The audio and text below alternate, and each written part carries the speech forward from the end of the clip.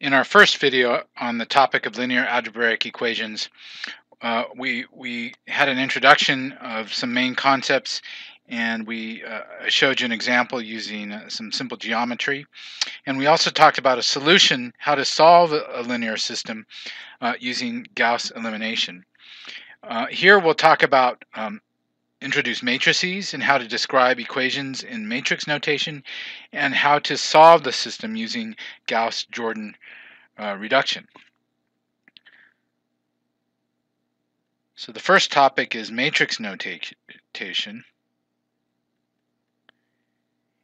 and we could remember our linear system, our general linear system could be described as in this form. So we have our first equation with the first number on the subscript of A representing the first equation, the second number representing the variable to which it's being multiplied, or the unknown to which it's being multiplied.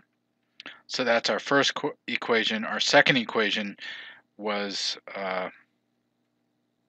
A21x1 plus A22x2 summed all the way to A2n xn is equal to C2 all the way down to A, and remember the mth equation, equation m, as opposed to equation 1, is am1 x1 plus am2 x2 summed all the way to amn xn is equal to C m. And we could express the same system. We always know we have x1, x2 all the way to xn. So we could, and they always appear in each of these equations. So we could save ourselves a little bit of time in writing all those x's and describing describing the system in a matrix form.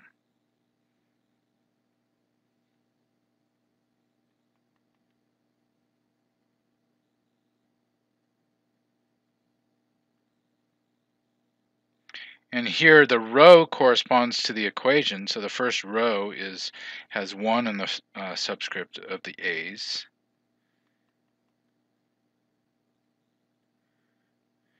And the columns correspond to the coefficients multiplied by a given variable or unknown.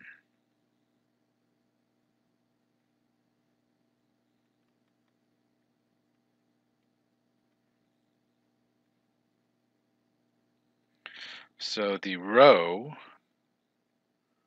corresponds to the equation number, and each column describes the coefficients associated with one unknown.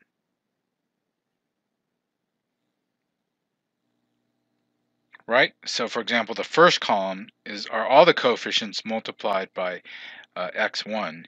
The second column are all the coefficients multiplied with x2, and so on. And of course the right hand side, this last column is all the terms not multiplied by x, or multiplied by x to the 0 power, if you will.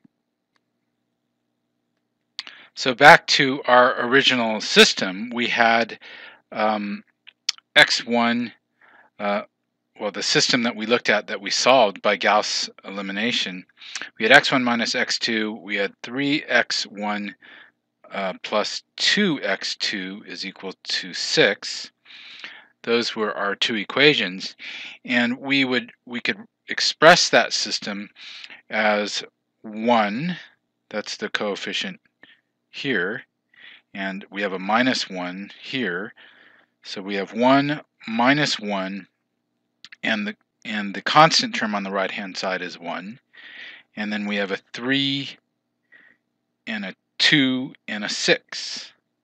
So we're representing our full system in this matrix notation. Now the objective, so now we've talked about matrices. Now I guess we're moving on to Gauss-Jordan reduction.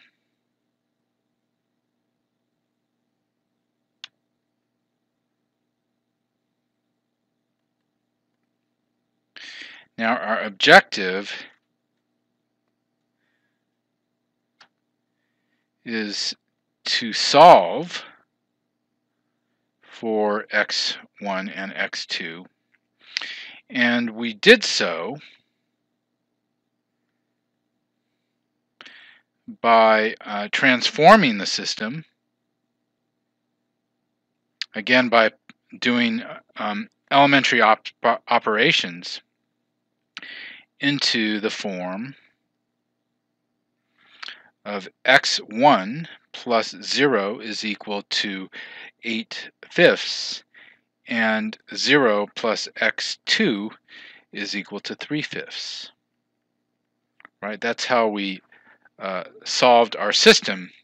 And in matrix form, that is 1, 0, and 8/5, and 0, 1, and 3/5. And this form of a matrix is called reduced row echelon. It's a reduced row echelon form.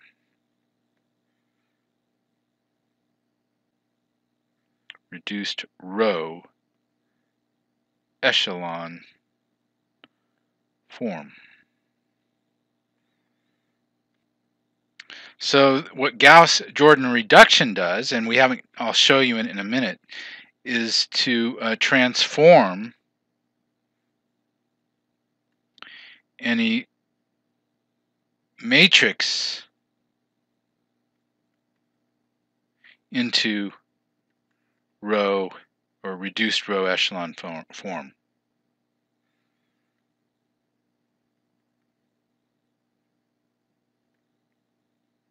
So that's what Gauss-Jordan reduction is about.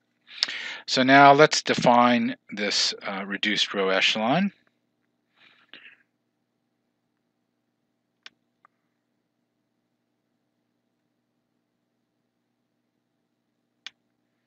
Let's define what we mean by this.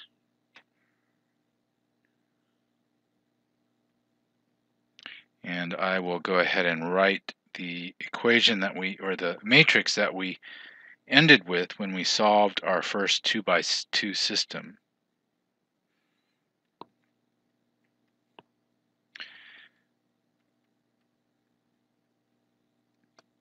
So the first, there's a series of 4 definitions. So in each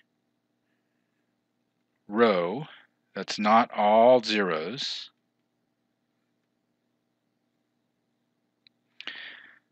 the first non-zero element, each number in the matrix is called an element. So in each row that is not all zeros, okay, the first non-zero element is a 1. In other words, it's a leading 1. So you can see that both of these rows are not all zeros, and so for each of them, the very first one or first non-zero element is a 1, right? The 1 is here in the first row, and the 1 is here on the second row. This is a 0 element, and the first non-zero element in the second row is a 1. So that's one characteristic of row echelon. The second characteristic is that in any 2 consecutive rows,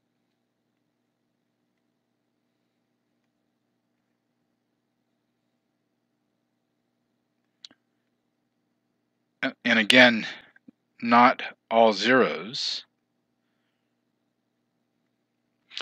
the lead one of the lower row is to the right of the lead one of the upper row.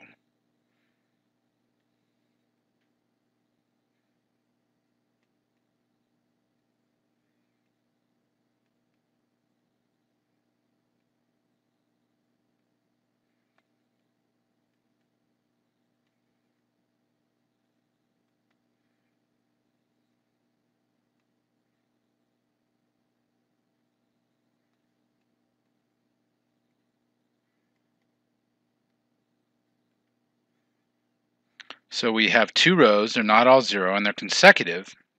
And the lower row has a leading one that's to the right of the leading one in the upper row.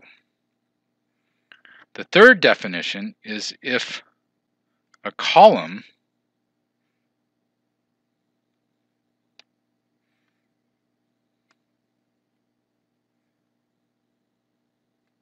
has a leading zero, leading one, then all other elements in that column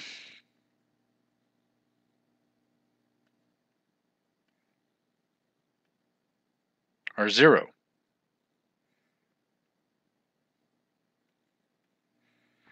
So here's a column with a leading one in it. The other elements in this column are zero. In this case, there's only one other element, and it's in this column. Likewise, for this column with a lead one, the other element is a zero.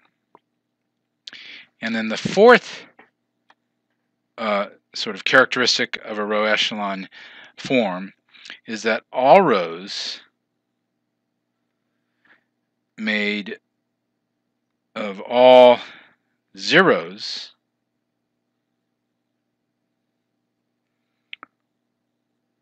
are grouped together on the bottom of the matrix.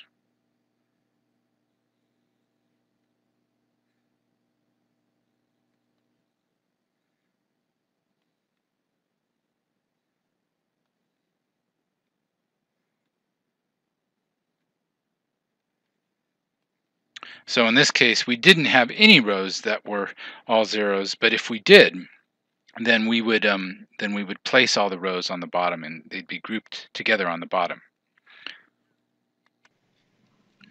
So let's look at an example. So in this example, we're going to have three equations and three unknowns, x1, 2, and 3.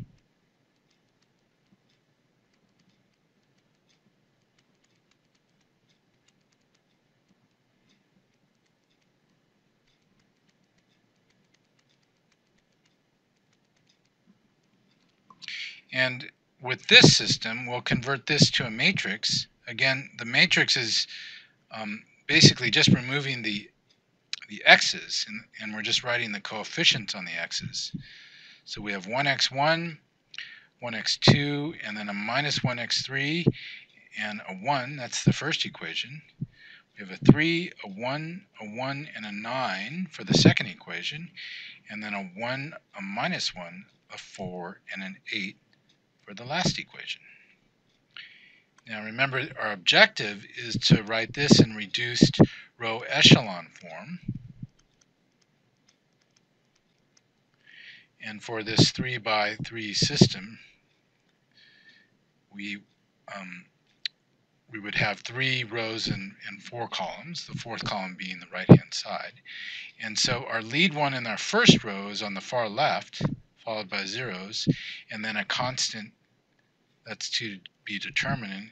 And that constant is, this form will give us an x1 is equal to a. And so a is the solution for x1.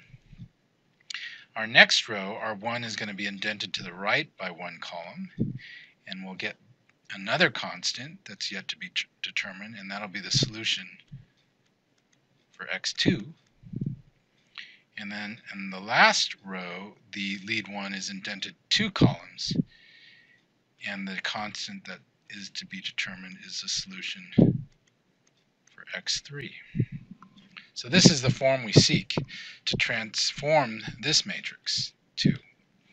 So let's start by eliminating the 3 and 1 from the first column, making those zeros. And we can imagine doing that by, well, there's a number of different ways, but the one I'll choose is, let's take row 2 and can transform that by subtracting 3 times row 1. So if we subtract 3 times row 1, we'll eliminate that 3. And to eliminate this 1 on the third row, let's just subtract row 1.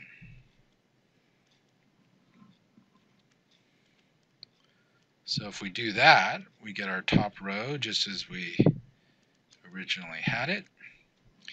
And we get a 0. A 1 minus 3 is a minus 2. And we have a 1 minus a minus 3 is that, and that's a 4. And a 9 minus 3 is a 6. And for row 3, we're just going to subtract row 1, so we'll get a 0, minus 2, 4 minus minus 1 is 5, and an 8 minus 1 is a 7. Okay, so we've eliminated, well, we've made the bottom 2 columns of row 1 zeros, and now we need to get this lead 1. Let's just divide row 2 by minus 1/2. Or multiply by minus 1/2.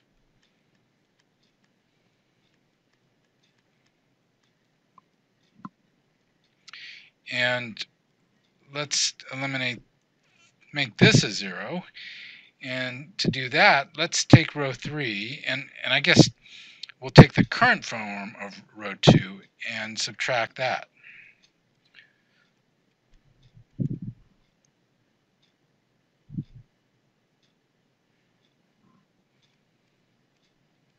So we'll take before we transform row 2, we'll just take the original form of row 2 and subtract that from row 3.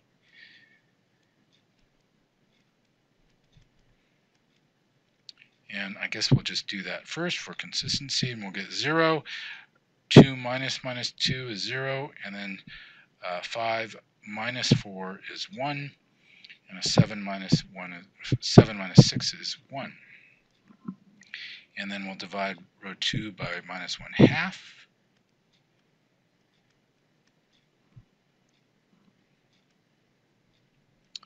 And we're almost there. Well, actually, we've indented our lead 1s successively to the right as we go down the rows. Now we need to make these zeros to get it into row echelon form. So let's start with this minus 2, and let's try to make that a 0. And so we can take row 2 and add 2 times row 3.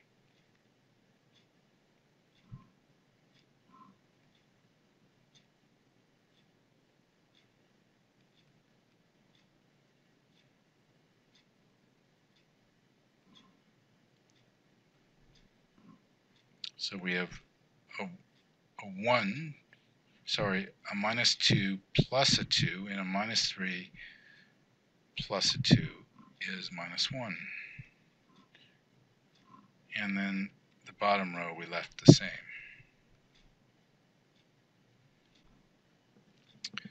So we have now we have C and we have B with now a 0 to the right of the lead 1 in the second row. Now we just have to make these 2 0. And we can start by just subtracting row 2 from row 1.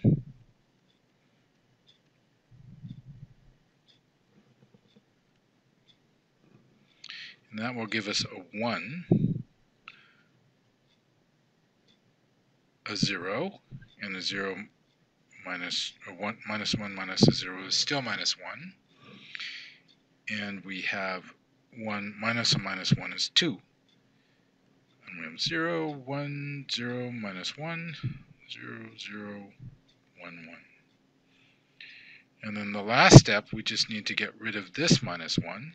So let's take row 1 and subtract row 3.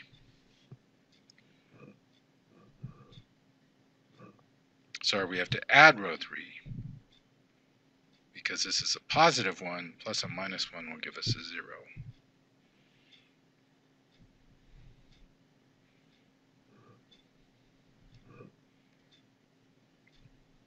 2 plus a 1 is a 3.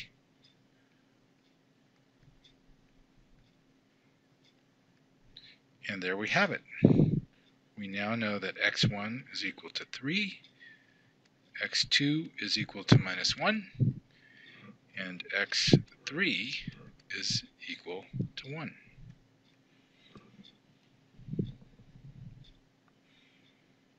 Let's look at another system. x1 plus x2 minus x3 is equal to 1. 3x1 plus x2 plus x3 is equal to 9. And then minus 2x1 minus 2x2 plus 2x3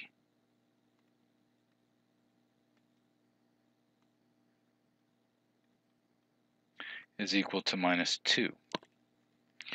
And this gives the matrix 1, 1, minus 1, 1, 3, 1, 1, 9, and minus 2,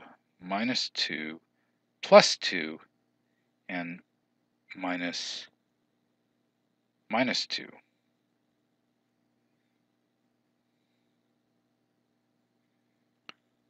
So again, the steps are to indent each successive row over by one element.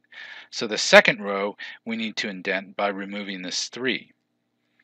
So to the second row, let's transform it by subtracting from it 3 times the first row.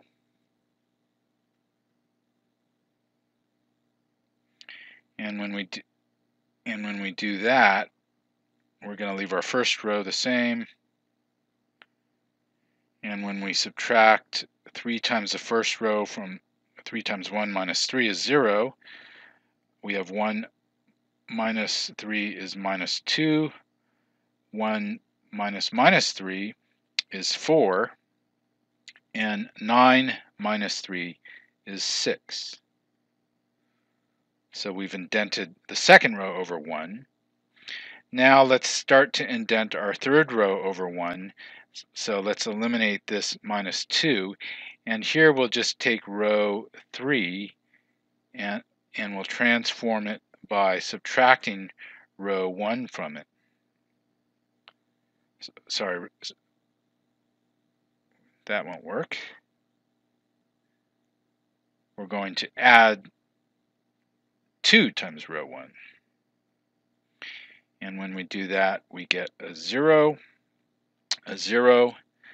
2 times minus 1 plus 2 is 0, and we have a 0 on the bottom. So here's a situation where we have all zeros on the bottom, and with row echelon form, we're going to keep those zeros on the bottom.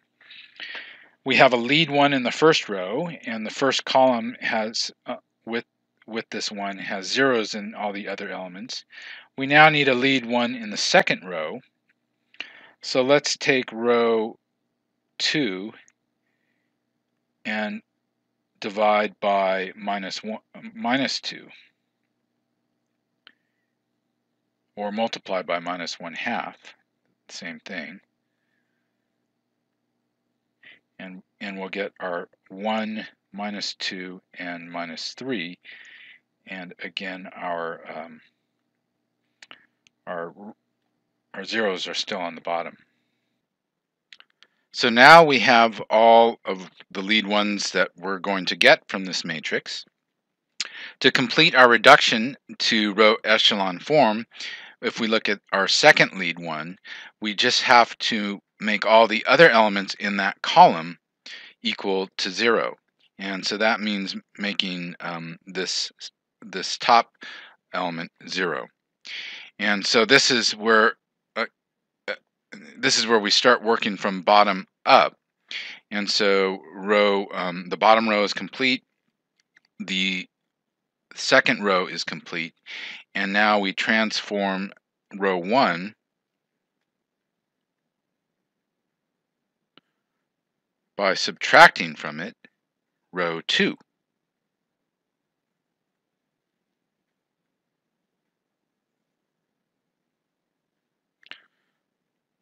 So again, our bottom row is intact. We don't need to do anything to that, as is our second row.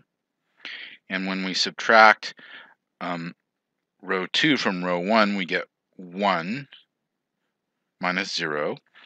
1 minus 1 is 0. Minus 1 plus 2 is 1. And 1 plus 3 is 4. And so we now have our row echelon form, our reduced row echelon form, and we can start solving our system. So the bottom row tells us that gives us the equation that 0 plus 0 plus 0 equals 0. Our second row tells us that 0 plus x2 minus 2x3 is equal to 0. And the top row tells us that x1 plus 0 plus x3 is equal to 0. Now, this system is a little bit different from the previous system in that we have all zeros on the bottom, which tells us basically that 0 is equal to 0. And that's correct. But in the previous example, the bottom row gave us information about x3. But in this case, we don't have any information about x3. And it turns out that x3 is unconstrained.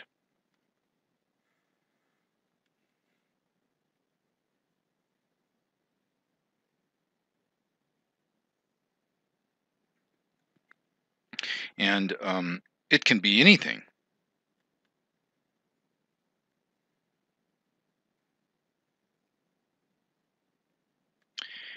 And the top two equations tell us that x1 and x2 are functions of x3.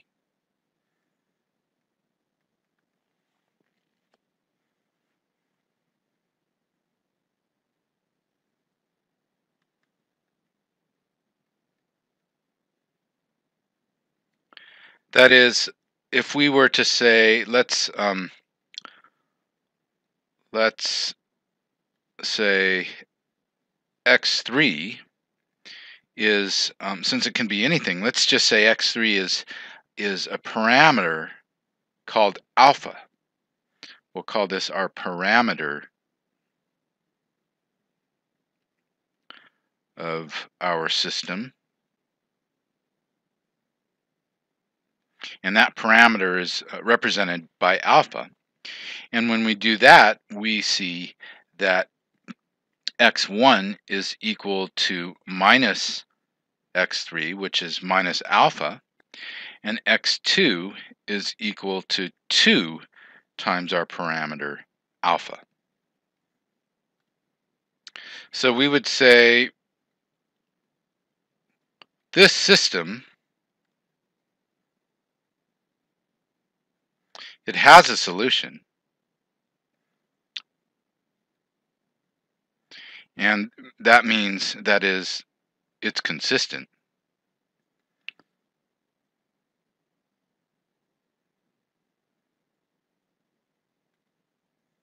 Right, by our definition of what consistent means. But it has an infinite number of solutions.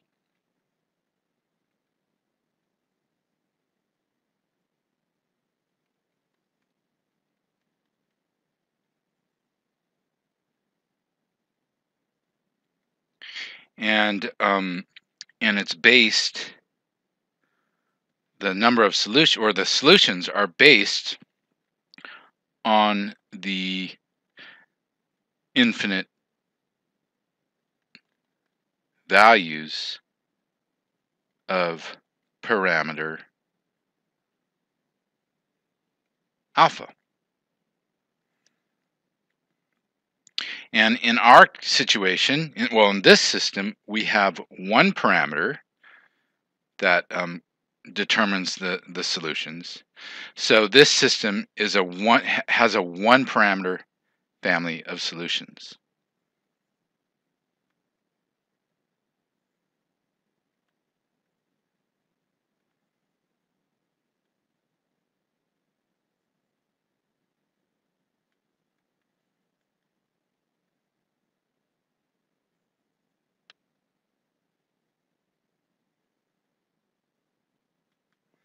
So just describing some terminology of how we would describe this system. So as you might recall, any linear system can have three outcomes. It can have a unique solution, and geometrically that would represent the case, well, since we have a three-dimensional system, that would represent the case in which we have three planes, and all three planes intersect at a point. That would be the case with a unique solution. In this case, we have an infinite number of solutions, which would represent the case in which the three planes either intersect in a line, or in which two of the three planes intersect or are coplanar, or well, two or more of the planes are coplanar. This is the second case where we have an infinite number of solutions. We could also get an infinite number of solutions if we had a system that, when reduced to row echelon form, looked something like, well, something like this.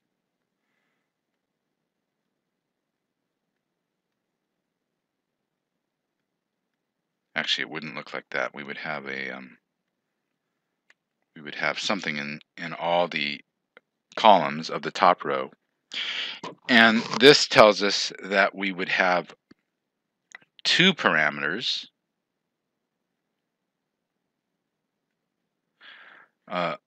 because two unknowns are unconstrained.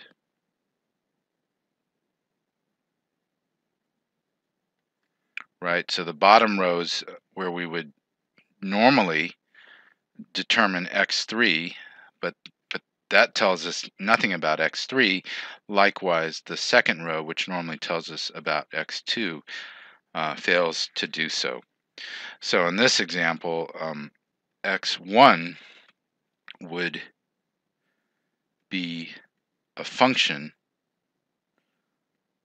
of x2 and x3, where we would set x2 to say be alpha 1 and x3 to be alpha 2, representing our two parameters for our two unconstrained unknowns. So this would have a two parameter family of solutions. This is just another example of a matrix that would represent a two-parameter, a matrix that would represent an infinite number of solutions. So now let's look at the last case of an inconsistent system.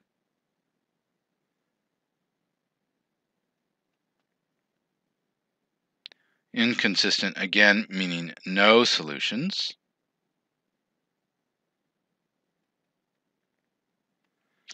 And the example we'll look at is the equations 3x1 plus 2x2 is equal to 4, and 6x1 plus 4x2 is equal to 0. And when we write that in matrix form, we get a 3, 2, and a 4, and a 6, 4, and a 0. So we now need to indent our second row to the right, and so we'll keep row 1 the same, and we'll take row 2 and transform it by subtracting from it 2 times row 1. So 2 times 3 is 6. Oops, let me write down the first row first. 2 times 3 is 6, and when we subtract that from 6, we get 0. 2 times 2 is 4, and we subtract that, we get 0. And 2 times 4 is 8, and when we subtract that, we get minus 8. And so, and then finally, we need to create our lead 1 from this top row, and we'll just divide row 1 by 3, or multiply by 1/3, and that gives us 1 2/3, and then 4/3, 0 0 minus 8. And we have our lead 1 in our top row, and I guess we could produce a lead 1 in our bottom row just to be consistent with our process here.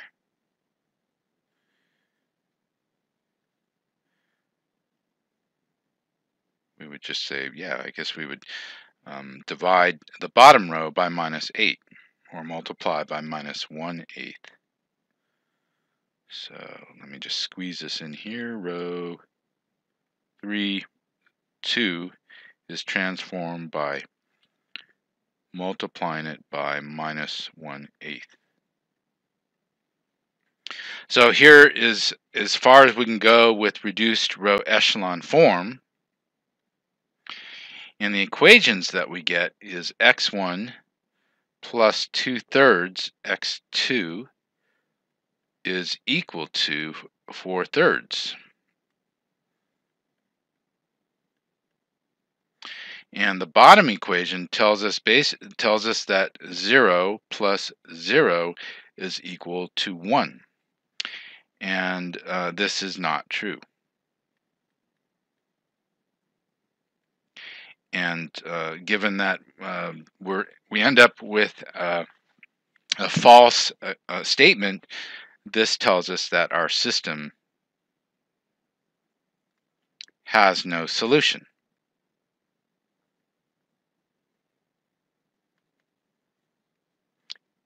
Right? It was inconsistent.